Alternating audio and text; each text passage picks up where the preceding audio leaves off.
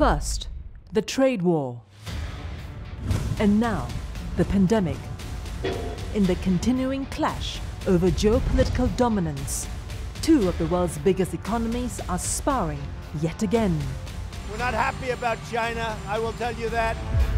2 or 3 months ago, President Trump was saying that the virus was not serious. That hasn't been the case, and there's no end in sight. And what do? You find a scapegoat, and China's a convenient scapegoat. The virus did originate in China. There are real problems with the way China handled it. Trump just took it to the next level and ratcheted up the rhetoric. As US President Donald Trump and Chinese President Xi Jinping engage in bitter name-calling, the relations between the two countries take a dangerous downward spiral. 但是这几个美国政客的言论所作所为实在是无耻无德。 China is more powerful than it was before. So when the US and others push, the Chinese actually push back harder.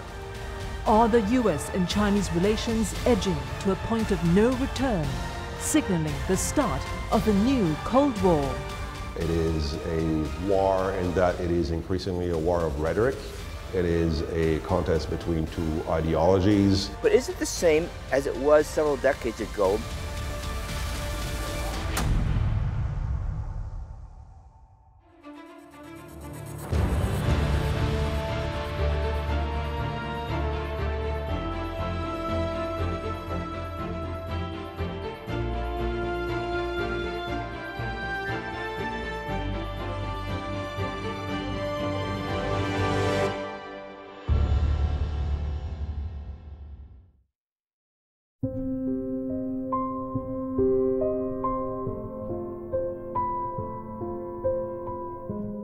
This is actually a crossover product. It is available throughout the year, season to season.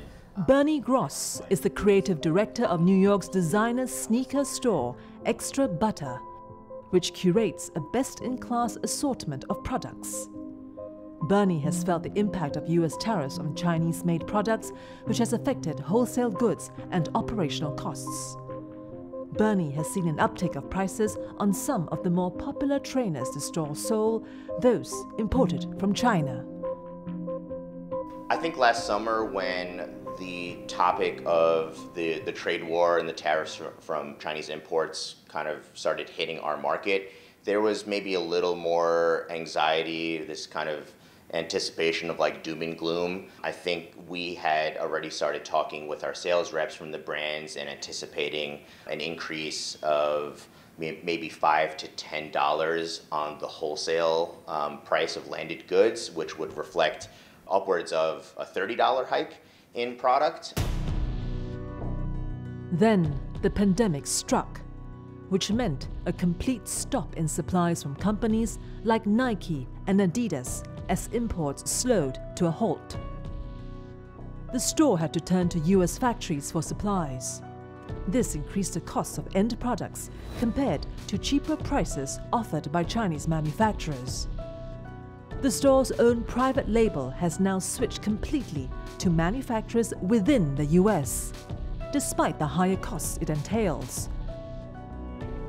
I think moving forward, Extra Butter will likely make their decisions more based on those social factors rather than the economic factors. We don't necessarily mind investing in higher cost if it means that it's something that's important to the brand, our staff, and our consumers.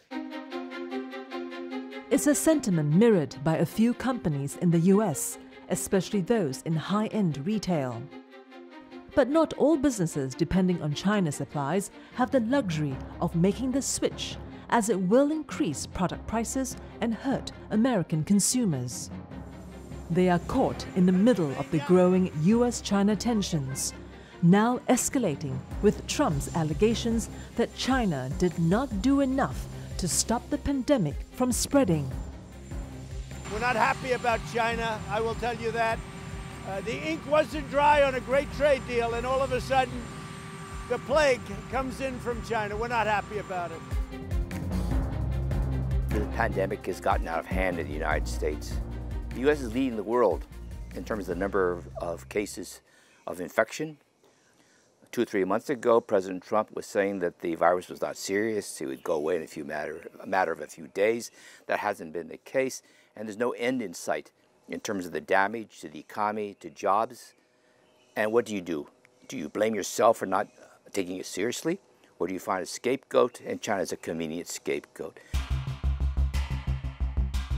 Back in January 2020, Trump was buoyant about the US-China relations after signing the Phase 1 trade deal.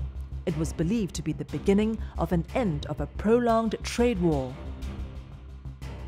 In February, following the coronavirus outbreak, Trump appreciated Xi for a very professional job in containing the spread. But when COVID-19 hit the US and New York became the pandemic's new epicenter, the mood changed from one of euphoria to one of rage, and a war of words began. 但是这几个美国政客的言论所作所为实在是无耻、无德。我们多次说过，污蔑抹黑、甩锅推责，弥补不了失去的时间。继续撒谎只会浪费更多的时间，造成更多的生命的损失。You've got the original tensions between the U.S. and China because of American concerns about China's economic model and the lack of reciprocity in the relationship, and then a deal that really didn't deliver. And then you've got the pandemic, and from Washington's perspective, China hid the information. And then you've got an election campaign in which the president needs to look tough. This current sentiment is shared in both the Congress and the executive branch of government, and it's shared by both Democrats and Republicans. It's one of the true unifying issues in the United States political culture right now. So this is not just election antics. This is about Trump's frustration and the administration's frustration and Congress's frustration with China and the way China is treating international norms, the international rules-based order, international law itself. It has been nearly 2 years since the geopolitical spat began. In July 2018, two main factors led to the trade war. The United States' perception that trade between the US and China is unequal, and that China has been participating in unfair intellectual property practices. But to be fair, Trump has been a long-time critic of China. Well, if you go back decades, he's always cited China as a problem. He has the fixation on trade deficits. And China accounts for 50–60% of the totality of America's trade deficits. Economists basically say that America has what we call the exorbitant privilege of running deficits with everybody else. Americans have been getting more goods than they've been producing, and they've been consuming beyond their income levels. So strictly speaking, from a technical aspect, it's not like China's taking advantage of America, but America is actually taking advantage of China. I think it's important to look back at the trajectory of the U.S.-China relationship over the course of the Trump administration. The lack of reciprocity since long before he was president. So I think Trump's tried very hard to reach an agreement with China, and he was unsuccessful. So Trump has been very frustrated with China, and you're seeing that expressed in numerous ways. And once the economic relationship proved to be essentially unrepairable, that's when we've seen the deterioration of other aspects of the relationship. So Trump's changing attitude is really reflect the momentum that's been created by the U.S. response to China's aggressiveness. Experts believe that there is bipartisan agreement amongst U.S. lawmakers, and increasingly globally, that their long-standing China policy has failed in getting Beijing to make any major course correction. It raises the question of how long the confrontational policy of the U.S. is likely to continue. There is little doubt that U.S.-China tensions of some sort will continue. This is sort of the long-term major geopolitical battle that we're going to be dealing with for the foreseeable future. It's just the specific implementation of it will differ. Perceptions in Washington, D.C. and also other capitals worldwide have certainly shifted in recent years, largely due to the behavior of the Chinese regime and the Xi administration acting in ways that are seen to be destabilizing, if not challenging, the whole international order and U.S. primacy in the region. So no matter what happens in the elections in November in the United States, very likely the next administration in the White House would continue many of the policies that we have seen under President Trump.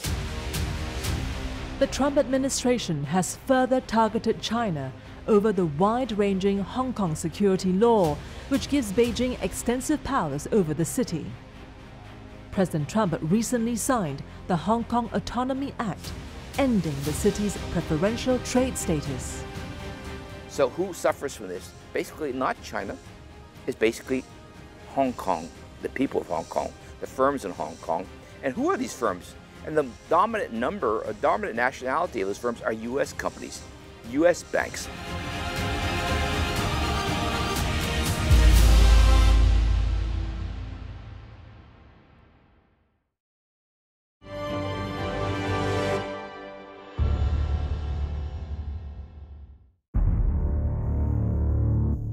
In June this year, China passed a wide-ranging new security law for Hong Kong, which gives Beijing sweeping authority to curtail the city's democratic freedoms.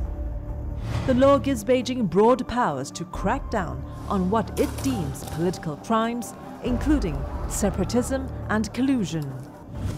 It was condemned by U.S. lawmakers. Today, China is increasingly authoritarian at home and more aggressive in its hostility to freedom everywhere else. And President Trump has said enough. I think, unfortunately, one country, two systems for Hong Kong is over. We're now back to one country, one system, and we're never going to return to the way it was before. That's a real shame. The primary cause for that is Beijing's anxiety about the direction of Hong Kong and their discomfort with allowing true autonomy in the city and wanting to get that under control. I think the U.S. probably has acted too precipitously with the Hong Kong Autonomy Act, but it's totally appropriate for the United States to align its policies towards the city with reality. In July, President Trump signed an executive order ending Hong Kong's preferential trade treatment. He also enacted a bill that would require sanctions against foreign individuals and banks for contributing to the erosion of Hong Kong's autonomy. This could open up Hong Kong to the tariffs the Trump administration has slapped on Chinese exports over the course of the prolonged trade war. America can no longer ignore the fundamental political and ideological differences between our countries, just as the CCP has never ignored them. First of all, we have to recognize that Hong Kong is part of China. It's not a separate legal entity in some sense, another country. It has been returned to China. And the issue is, does the central government have the right to basically deal with national security? And the central government is saying yes, but others would say no, you need the support of the Hong Kong people in some way. So there's a problem. China made a commitment in 1984 that they're now breaking. They need to understand that the U.S. and others aren't going to accept that. Now, going forward, what should the U.S. and others do? Does this mean totally break relations with China just because of these difficult things? I don't think that would make sense either. So we're still going to need to defend Western values, but at the same time, look for a way to do that without just simply drawing a big line down the Pacific. It's not intervention. It's really dissuasion. The effort is to get China to recognize that its actions have consequences, and maybe China's not deterrable. Maybe China will continue to behave this way, but then it needs to understand that there's consequences for doing that. And there's consequences not just for the international system, which is going to lose benefits, but China as well. And that's what I think the spirit in which the Hong Kong Autonomy Act should be seen. Dominic Lee is the chairman of the Young Liberal Party, the youth wing of a moderate pro-establishment party in Hong Kong that runs on a conservative platform. He's also a serial entrepreneur who has founded and sold 2 businesses prior to starting his current venture in the electrical components industry. I'm Chinese. Hong Kong is part of China, so I am first and foremost a Chinese who is living in Hong Kong right now, who is born and raised here, and enjoying all the prosperity that Hong Kong has to offer. As a young politician who has studied in American universities, Dominic feels that the Trump administration is finding new excuses to get tough on China. For him, the Hong Kong security law is set to change the city for the better. I think you cannot look at what U.S. has done recently in terms of just the national security law. I think the background has been like that for the past few years, where the United States is very worried of being surpassed by China as the strongest superpower in the world, and that has always been the background. If it weren't for the national security law, it would be something else, right? They're just using this as one of the excuses to pose sanctions to China and to win the support of local Americans, where they believe that Trump is the guy that they can look up to play hotballs on China.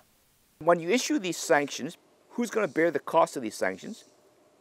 Well, the significant issue is not these few Chinese officials who will not be able to travel to America, or whose bank accounts, if they have bank accounts in the U.S., will be frozen, because Chinese nationals, particularly government officials, in theory, shouldn't be having bank accounts outside China. So that's not really an issue. The issue is the status, the special status that Hong Kong had in terms of getting preferential access to the U.S. market. And they no longer will have that. So who suffers from this? Basically not China. It's basically Hong Kong, the people of Hong Kong, the firms in Hong Kong. And who are these firms? And the dominant number, or dominant nationality of those firms are U.S. companies, U.S. banks. Simon Shi is the founding chairperson of the Hong Kong Small and Medium Enterprises Association. He used to be in the manufacturing industry before moving to the tech sector. Currently, he's devoting time to running the association and helping SMEs secure loans. 最近呢個中美關係啦，同埋呢個疫情啦，就基本上就捆綁埋一齊嘅，咁亦都好難分。咁喺呢個疫情呢，早半年前呢，就嗰個中國大陸啲工廠啦就停啊。我哋中國大陸都係以呢個出口生意為主嘅，咁嚴重影響我哋嘅出口生意嘅。咁當然我哋有多少內部嘅中國大陸內部市場嘅生意補充翻啦，但係實際上出口生意就影響得好大嘅，少咗30%啦。With the US-China tensions escalating, the US is now targeting Hong Kong. As a result, businesses in Hong Kong have taken a huge beating. They only manage to get short-term orders as most companies gear up to combat the risk of an uncertain economic scenario. 美國政府咧而家的而且確真係利用不同嘅方法啦、不同嘅嘢咧嚟制裁我哋香港啦、制裁我哋中國大陸啦。我哋香港一啲老闆咧就啲工廠咧都喺大陸啦，咁生產啲嘢啦，咁又有制裁啦，咁又稅務啦，都有影響嘅。咁其實都對我哋嘅生意有即係好大嘅陰影啊，影響。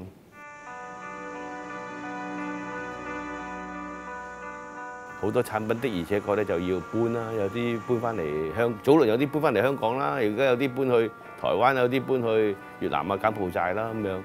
咁事實上咧就有影響嘅，有影響嘅，對我哋香港都有影響。而家香港同埋大陸係同一個城市啦，同一個 level 啦，同一個冇特惠優惠啦，咁樣冇嗰個政策優惠啦，所以香港嘅影響都好深遠嘅，將來都好麻煩嘅。我擔心都係將來都係喺短期內幾年都係唔係好好嘅。the manufacturing centers is in mainland China. So when you basically get rid of these preferences and you put these tariffs now on Hong Kong products, it turns out it hits 1%. 1% of the exports of Hong Kong products, because it's only 1% is actually made in the mainland. The rest basically doesn't have anything to do with Hong Kong. So in essence, you really don't hit China. You hit basically the people of Hong Kong, and you end up hitting American companies, and that doesn't make any sense. American companies and executives in Hong Kong are worried about the city's future. A recent survey conducted by the American Chamber of Commerce in Hong Kong said that businesses were considering moving capital, assets, or business operations to other locations after Beijing passed the Hong Kong security law and the US-China tensions worsened. It's not just businesses, but also residents who are choosing to move to other countries. I could not represent others, but I would always say if someone they chose to leave Hong Kong under the new national security law, I always respect their choice. If they deem that they could utilize their influence outside Hong Kong to help the people of Hong Kong, I think that is certainly a respectful move. Just like Nathan Law, he fled Hong Kong to continue his international negotiation work in the United Kingdom. I think this is a very good example. But towards myself and also towards the generation that I belong to, many of us, we deem that Hong Kong is the only place that we could call home. When Hong Kong is facing a lot of challenges and facing stronger and stronger surveillance and control from China, we deem that we have a responsibility to stop that, to resist it. We will choose to continue to fight in Hong Kong, no matter how the national security law is imposed or how the situation on Hong Kong could continue to be worsened.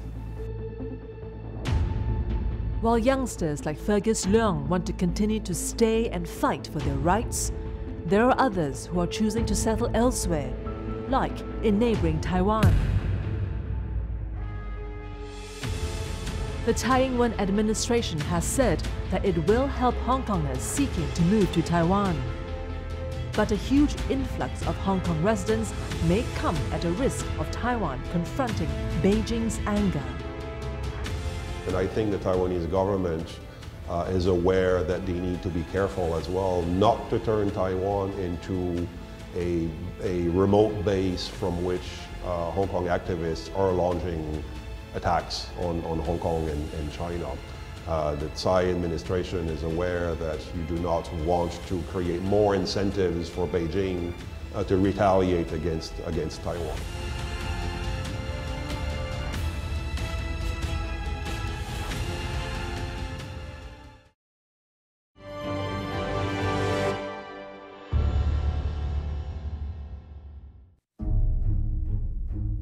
The US-China relations are stuck in a vicious downward spiral.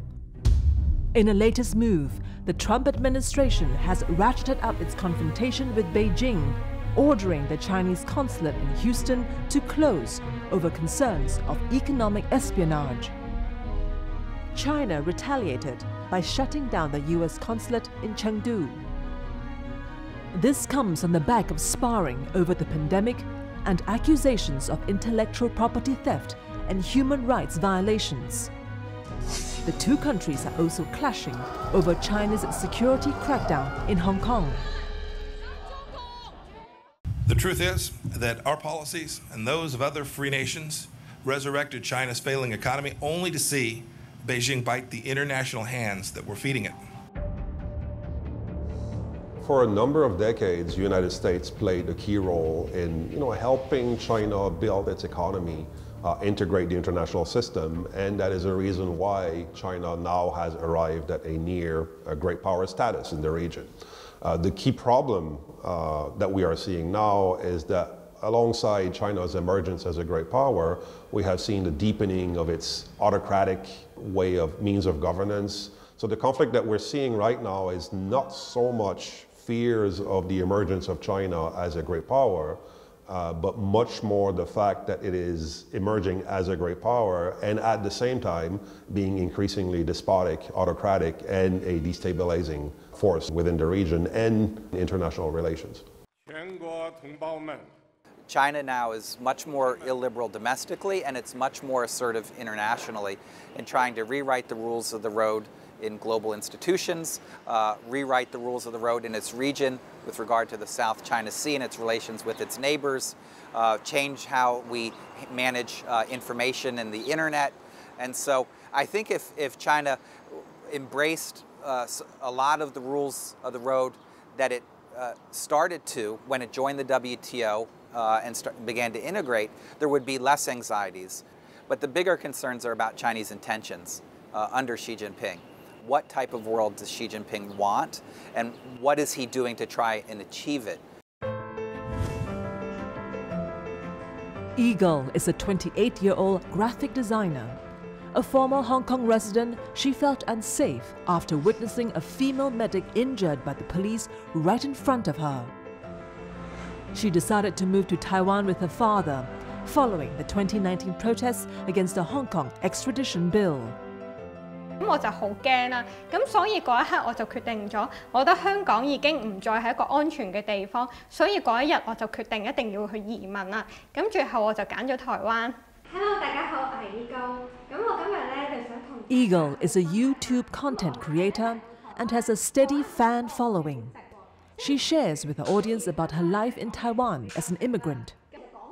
For her viewers in Hong Kong and potential immigrants, she makes informational videos about things to consider before planning a move to Taiwan. 其實我係好想香港係變成台灣咁樣嘅，因為咧曾經即係台灣亦都係經歷過一啲唔好嘅經歷，但係咧今時今日嘅台灣已經係人民係可以去揀自己嘅未來啦。咁我覺得係即係非常之好咯，係有民主同埋自由。咁我好希望嘅係香港係可以去，香港人可以去揀自己嘅未來咯。As Beijing tightens its grip on the city and muzzles media freedoms, Taiwan is seeing an influx of people from Hong Kong seeking asylum here. For many, Taiwan is a choice destination due to its cultural and geographical proximity, as well as its long-standing support for democracy. 那今年拿到台湾身份证，1到7月左右的时间，大概是700多个人，所以如果换算为全年，大概就是1400、1500个人左右，就会比之前的大概1000出头个人再多一些这个样子。那就询问度的部分，我们也有很明显的感受到说，在反送中跟国安法在订立的那个时间点，基本上询问度有，就我们来讲是暴增啊。对，大概询问度大概每天可能就会有10-20个新的客户来做一些询问的部分。Taiwan has regarded this as an opportunity to attract talented individuals to help build up its own society as well. I would be very surprised if we saw a very large influx of Hong Kong refugees choosing Taiwan as a destination. And I think the Taiwanese government is aware that they need to be careful as well not to turn Taiwan into a remote base from which Hong Kong activists are launching attacks on Hong Kong and China. The Tsai administration is aware that you do not want to create more incentives for Beijing to retaliate against Taiwan. The Tsai administration has to play a delicate balancing act, especially at a time when America's support to Taiwan is angering China. In March this year, President Trump signed into law an act that requires increased U.S. support for Taiwan internationally, prompting a denunciation by China. The Trump administration has ramped up backing for the island with arms sales and laws to help Taiwan deal with pressure from China. Poor little Taiwan is caught in the middle of these two fighting elephants. It's an emerging clash of ideologies. It sends signals of displeasure by increasing its military pressure on Taiwan, its transits around Taiwan, and in doing so challenges the regional order that is siding with United States in the Indo-Pacific. There is a likelihood that Beijing could decide to escalate by truly targeting Taiwan militarily or with the launch of a blockade, or if not seizing some of its outlying islands or assets in the South China Sea, for example, which inevitably would have an impact on the balance of power in the region. So no matter what Taiwan does, it will always get sucked into that battle between China and the United States. The issue is that the South China Sea, or the 9-dash line claimed by the People's Republic of China, was actually inherited from the 11-dash line claimed by the Republic of China, now in Taiwan. So both Taipei and Beijing share the similar, almost identical claim in the South China Sea. However, Taiwan is heavily rely on our bilateral relationship with the United States to make Taiwan secure and prosper. So for Taiwan, the best interest is to cross our fingers and hope that there won't be a irreversible military conflict in the South China Sea. On July 13th, Secretary of State Mike Pompeo outlined the U.S. position on maritime claims in the South China Sea. The U.S. has deployed 2 aircraft carriers in the region, with a 3rd carrier lurking nearby. It staged its largest exercise in the South China Sea in years, which China called muscle flexing, designed to militarize the region. China has its own drills in the region, with Chinese warships conducting live-fire missile practice. America can no longer ignore the fundamental political and ideological differences between our countries, just as the CCP has never ignored them. As a maritime power, we have very, very distinct interests and rights that are granted under international law that we're going to continue to seek to protect. China is challenging that, and they are characterizing US, European, Australian, Japanese efforts to protect those rights and interests as provocative, as militarization, or as increasing tensions. And that may be the case, and that's their perception, and they're entitled to it. But the reality is these are countries protecting their interests where they conflict with China. That's the heart of the new security paradigm in the region. If the free world doesn't change, Communist China will surely change us. What Pompeo's statement made clear is that now it is the official position of the United States that China's maritime claims in the South China Sea are illegal. And that harkens back to the International Court decision in 2016, for example. So this sends a much clearer signal on the part of the United States government that it is committed to international law when it comes to claims in the South China Sea. Now, for that to truly get Beijing's attention, you certainly need not only the rhetoric that is coming out of Washington, D.C., but also a commitment in terms of military presence and also assistance to other claimants in the region. For almost 100 years now, of course, we have a global system, largely created and nurtured by America and the West. There's a concern that China is trying to weaken the system to impose its own values. I think this is a legitimate concern. China wants to have a role in the world and says, I would like to have an influence in Asia more than I did in the past. You could not sail, for example, nuclear submarine or spy planes along the coast of the United States and Atlantic, even beyond the 200-mile zone. You can't do that. That's because America would say, this is my sphere of influence. So what do you see from a China perspective here is, here are American warships, airplanes. They're not here in the United States. They're way over there, near the Chinese and Asian borders, patrolling everything. And China basically says, if I did that to you, you wouldn't tolerate it. Why should I accept you doing it to me? This is a problem. Amidst increasing tensions between 2 of the world's biggest economies, Washington is pressing for decoupling from China, with a few other countries pulling up the drawbridges as well. But economic decoupling is easier said than done. Cutting ties altogether is probably impossible, but certainly diversifying trade and investment and manufacturing and whatnot is a process that is accelerating now, but has been happening for a number of years already.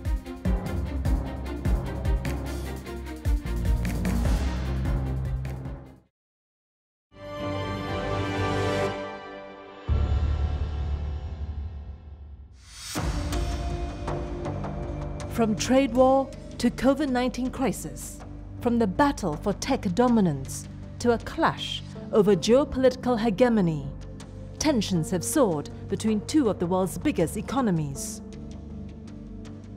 In April this year, when the pandemic burrowed itself into the US population, President Trump stated that this was the World Health Organization's fault as it was too partisan and did not represent global interests.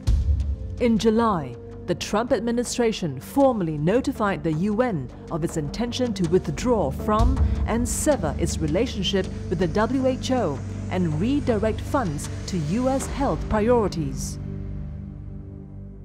It doesn't make any sense. We have to recognize that the WHO is a global international agency. It isn't actually an entity of its own. The US, Europe, China, Japan, everybody has personnel and they contribute. US CDC doctors and medical experts are in daily contact with WHO experts. So the information coming from WHO, a lot of it actually is being generated by American doctors. It's not being generated by a nebulous institution. It's generated by medical experts from all over the place, including China, including Europe, including the US. So to accuse the WHO, to ban WHO, is in some sense banning yourself. I think a number of world leaders would agree with the view that instead of pulling out, what you want to see is influential countries, influential democracies, deepening their commitment and engagement in those organizations. Simply pulling out creates a vacuum that countries like China, who have deep pockets, will be more than happy to fill, and by doing so, it gives them even more influence to transform and to lead and to direct these organizations. A thorn in the side of US-China relations has been the 2-year-long trade dispute that has put many businesses across the world in trouble. But some of them are trying to find new ways to keep their businesses afloat. We're going to find most of our garlic in the Central Valley, closer to the Fresno area. Ken Christopher of Christopher Ranch is the largest fresh garlic grower and shipper in the United States. The ranch grows 100 million pounds of garlic a year over their 6,000-acre farm. It's about 40% of all garlic consumed in America. Or sloppy, what we call chopping. Located in Gilroy, California, known as the garlic capital of the world, the ranch was founded by Ken's grandfather in 1956. And Ken has been on a mission to fight against Chinese garlic since the 1990s. Before 1993, almost all of the garlic consumed here in America was grown in America. But in 1993, almost overnight, tens of millions of pounds of Chinese garlic flooded the US market, dramatically driving down the price of garlic nationwide. And what they were doing is they were illegally dumping the product. And so it wasn't until last year, when the Trump tariffs went into effect, that we really started to get some action blocking all Chinese garlic from entering the country. The 25% increase in tariffs imposed on $200 billion worth of Chinese goods is nothing short of a godsend. It's ended the garlic farmers' 25-year battle with Chinese imports. And today, there's a 25% reduction in Chinese shipments. But then in March this year, COVID-19 struck America when restaurants shut down and the entire country started going to the grocery stores. The demand for garlic among consumers hit levels that no one could ever anticipate. For several months, from April through to June, there was a nation and international garlic shortage that really drove up the price of garlic worldwide.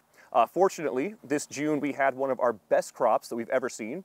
As major states like Texas, Florida, Arizona start to turn off again, we're seeing another rush back to grocery stores, which means another rush back to fresh garlic.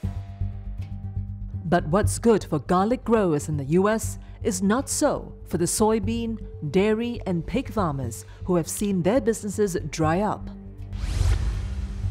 The trade war and the global pandemic have been pushing many countries to reconfigure supply chains. With Trump hinting at decoupling the US economy from China, there's no end in sight to the continuing impasse. Does this mean the death of globalization? Total decoupling is impossible after decades of globalization. But separation of key industries and manufacturers that related to national survival and national health and critical competitiveness would probably go for decoupling. For decoupling to happen, you will need to see the emergence of similar infrastructure in other parts of the world, which simply do not exist right now. They do not exist across Southeast Asia.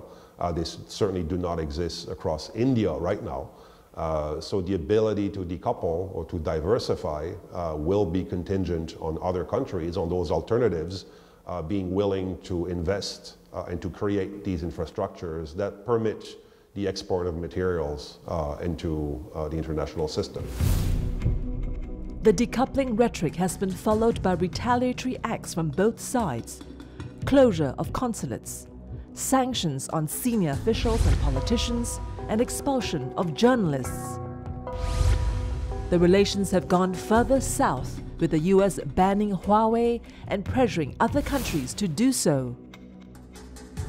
Every government who has to make a decision about Huawei has a difficult choice here. In terms of cost and getting this 5G technology to their consumers, to their population, it makes sense to go with Huawei. But in terms of security and privacy and working with the United States, there are risks to doing so. It is a real concern that Huawei is influenced by the Chinese government and could, in theory, although we don't have evidence they've done that so far, but could, in theory, use that to gather data and spy on the citizens of those countries. So the issue of security has to do with the use of equipment, not the equipment itself. There are ways of dealing with that.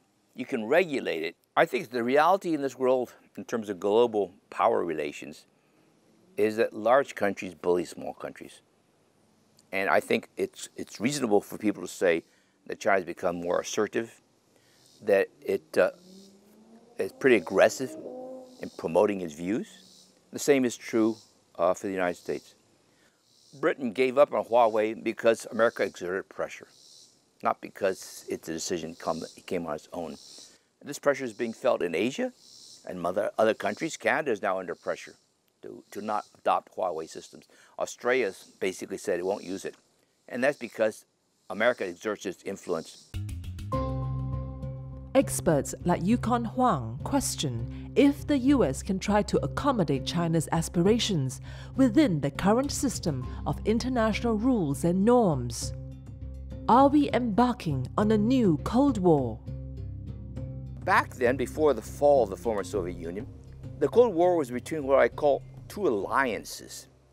The former Soviet Union was not just Russia, but also with Central Asian republics, Ukraine, Latvia, Baltics, Poland, Romania, a whole block of the Eastern European economies was one hand, and what I would call the Western alliances, Europe and America, representing markets, capitalism, democracies.